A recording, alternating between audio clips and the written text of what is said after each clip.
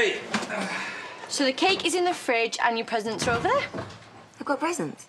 For your birthday? Oh, duh. I haven't forgotten. None of you will let me. Just wasn't expecting presents. Yeah, well, Diane will be over in a bit to help out with Seb. Is there any chance I can get a cuppa till then? You gotta go and get ready.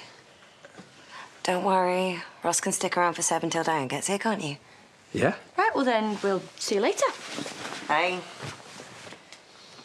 You're not really planning on spending your birthday alone, are you?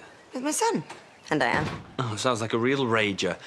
No, I told you, you're not doing that. I'm going to call Diane, tell her to stay put. Me and the boys are going to make sure you have the best birthday ever. Starting with this. Thank you.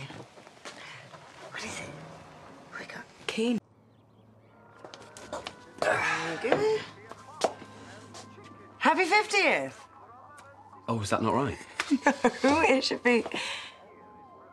What is it? You're 32. See, I can't even remember my own age, and you want me to celebrate? Isn't a year worth cheering about? Oh, so you want to let them win, do you?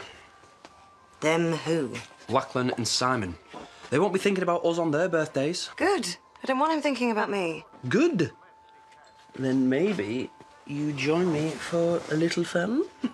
There are children here. Look, I know it's edgy, but I figure that you're never too young to be introduced to the real beauticians of Bedford. The most romantic birthday present ever. All 6 seasons. You game? Yeah. I'm just going to check on the kids. They're fine. I'm going to check on the kids, and then me and you are having cake and candles. I didn't come here just so you could take advantage of me.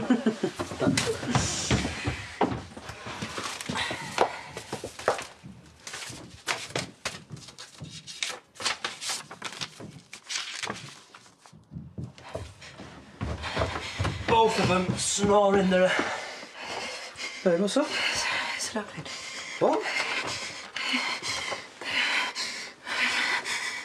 Babe, it's all right, okay, just deep breaths, okay? What if he's found not guilty?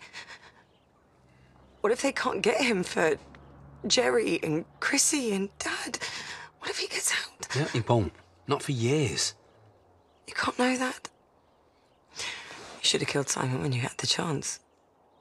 If it was Lachlan, if I had the chance, I reckon I'd take it. No, you wouldn't. He killed my dad and my sister. He tried to kill me. I was locked up for months, thinking that every day was my last, that I'd never see Seb again. He'd have to grow up with Lachlan in his life. I have nightmares every night. And I didn't kill Simon because of one thing. Moses. Just want him to have a dad, like you want Seb to have a mum, right? His brain is so adult she can't even remember her own age or whether she's left the oven on some mum. Yeah, babe. Do you really believe that? I'm not getting any better. You've seen me have a panic attack already, and today is a good day.